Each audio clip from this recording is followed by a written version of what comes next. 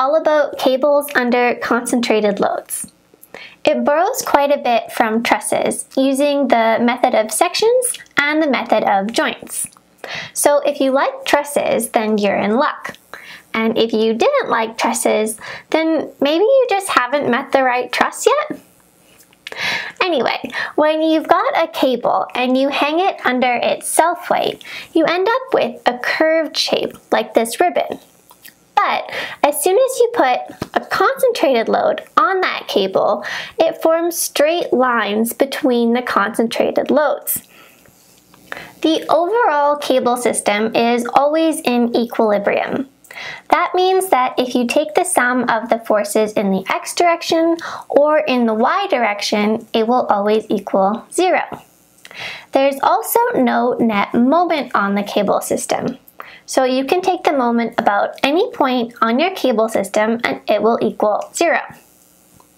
Then, just like with trusses, you can cut a section and you'll have equilibrium there too, either with moments or your forces in the x and y direction. You can also look at just one joint at a time, where you'll have the equilibrium of the x and the y direction having no net forces. Okay, let's see these factoids in action to solve a problem. Here we have a cable hung from points A and B, which are at the same elevation. There are 2-point loads being applied, 10 kilonewtons at point B and 25 kilonewtons at point C. We want to know the dimension, YB, and what the maximum tension in the cable is. For all statics problems, we want to identify what we know and use that to help us find what we don't know. It's usually easiest to start by looking at the overall equilibrium of our system, and we do that by drawing our free body diagram.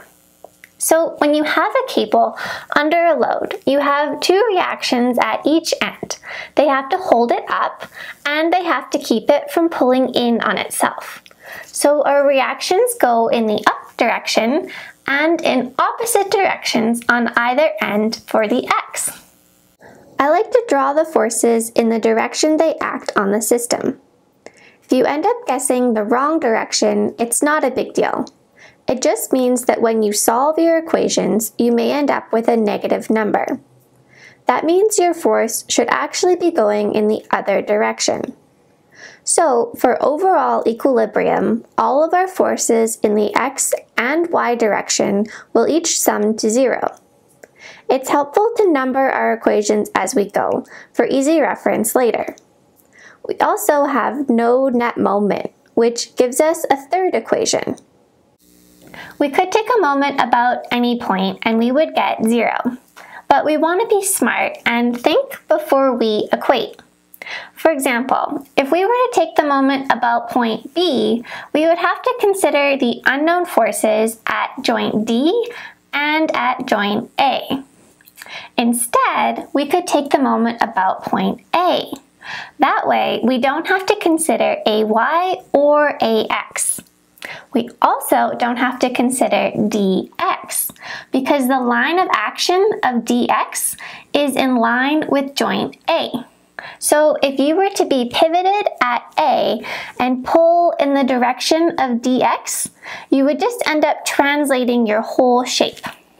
But we have to consider dy still, because if you're pivoted at A and you pull up at dy, your whole shape is going to rotate.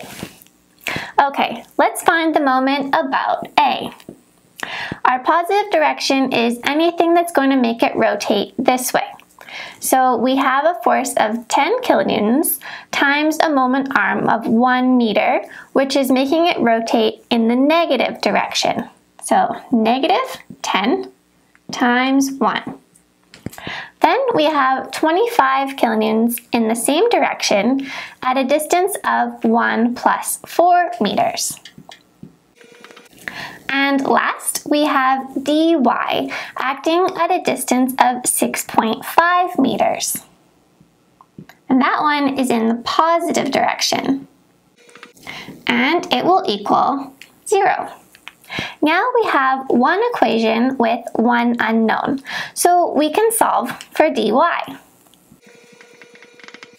And we get that dy is equal to 20.77 kilonewtons.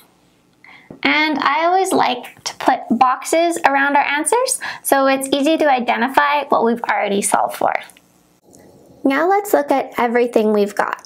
From equation 3, we solved for dy, which means we can take that and plug it into equation 1. Ay is now our only unknown in equation 1, so we can solve. And box it up, Ay equals 14.23 kilonewtons.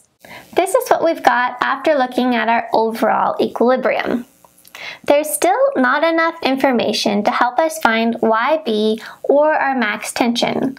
So we've got to start cutting sections or looking at joints one by one. Where do we start? Well, at joint A, we know one of our reactions, but we don't know the geometry coming off that joint. YB is missing.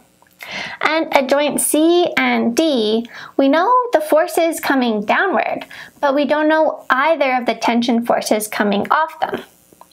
At joint D, we know one of the reactions, and we also have a set geometry that we were given. So since we know the most about joint D, we're going to start there. Here's joint D zoomed in. And spoiler alert, we're going to do this joint twice. Not because I love to torture you, but because some of you are going to prefer the first method and some of you will prefer the second method. Okay, so our free body diagram of joint D. We have the tension coming from the cables between joints C and D, and we call it TCD. It pulls away from the joint. And the angle that that tension makes is the same angle that that cable makes from geometry, because the cable can only take load along its axis. So the angle with the horizontal is called theta CD, and it can be solved for using the geometry we were given. So theta CD is equal to the arctan of the opposite length over the adjacent length, which will give us an angle of 63.43 degrees.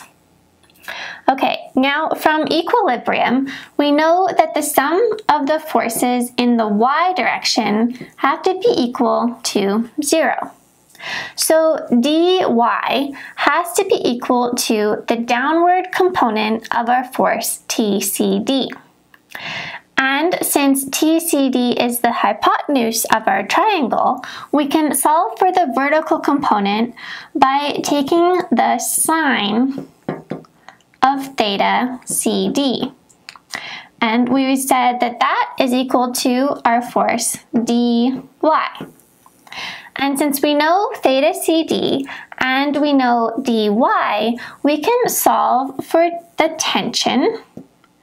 And we find out that it is equal to 23.22 kilonewtons.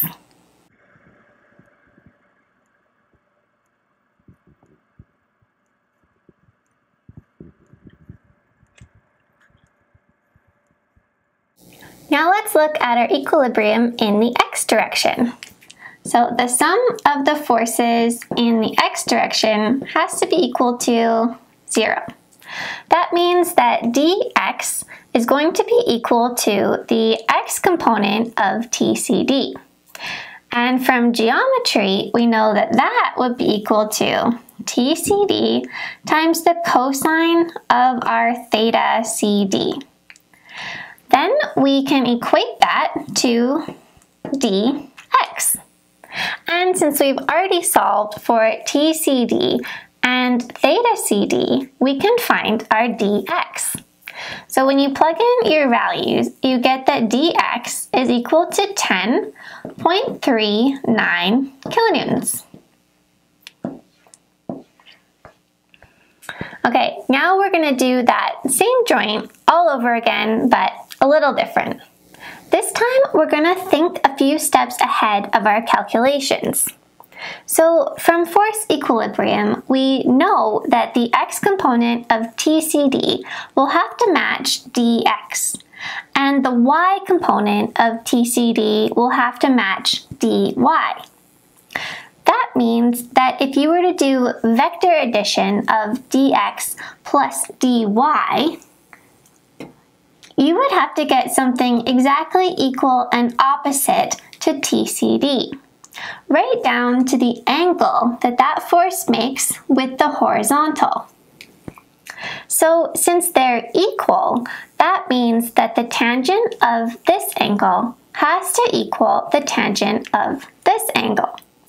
So looking up here, the tangent of theta CD would be equal to dy over dx, which is 20.77 over dx.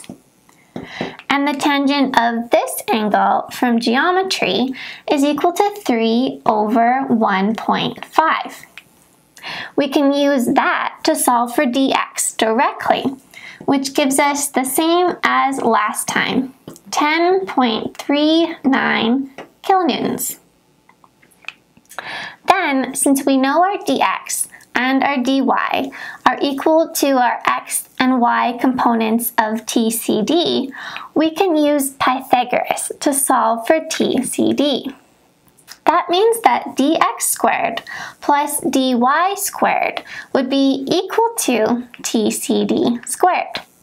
You can solve that to get the same thing that we got last time, which was 23.22 kilonewtons.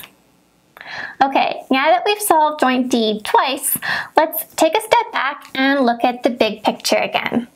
This is everything we've done so far. With the dx we just solved for, we can go back to equation 2 and solve for ax. Plugging in our value for dx shows us that ax has the same value in the opposite direction to match our free body diagram. Now that we know ax and ay, we can go to joint A and do the same thing we did at joint D. This time, it will help us find yb. At joint A, we're going to do the same thing that we did at joint D. We know from force equilibrium that if we do vector addition of ax and ay, it has to equal something that is exactly equal and opposite to the tension from TAB. Exactly the same, including the angle that it makes with the horizontal, theta AB. So the tangent of this angle has to equal the tangent of this angle. And the tangent of this theta AB would be equal to your opposite height, which is AY, over your horizontal, which is AX. And that has to equal your opposite over adjacent for your bottom angle.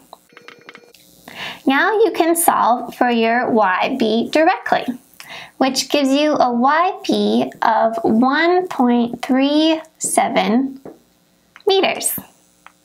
And you can solve for your TAB by doing Pythagoras again from your AX and your AY. That gives you a TAB of 17.62 kilonewtons. And you can take your arctan of this ratio to help you solve for your theta. So your theta AB is equal to 53.86 degrees. The problem asked us to find YB and the maximum tension. We've already found YB, but we've only found 2 tensions in the cable so far. We could keep going from our joint calculations and solve for all our tension forces to see which one is the largest. Or we could be a little lazy. I prefer to be a little lazy. Geometry is our friend. Take a look at our cable. At each end, the reaction forces in the x direction are the same.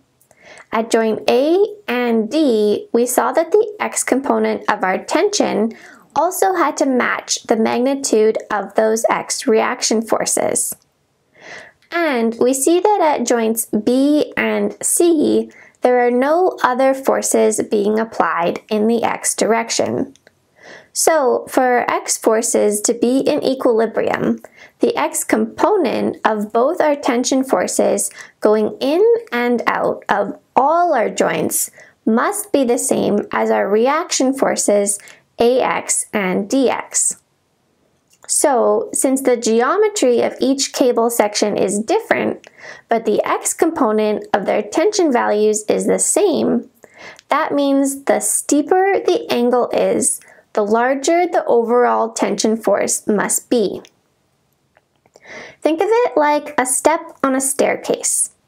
All the stairs are the same length, but if they get steeper, then they must also get higher to cover the same distance. So bigger angle equals bigger tension. We have all the geometry info to solve for theta BC, which means that we can see our steepest angle is theta CD. That means that our maximum tension will be TCD, which is 23.22 kilonewtons. Really, there was no need for us to solve for TAB when we were doing the question. We could have just waited to see what all our angles were, and that would have told us which tension force our maximum would be. That was a wild ride of a problem, so here's the whole thing step by step. In the next video, we'll go through some more examples with a bit more speed. Remember to practice, practice. See you next time!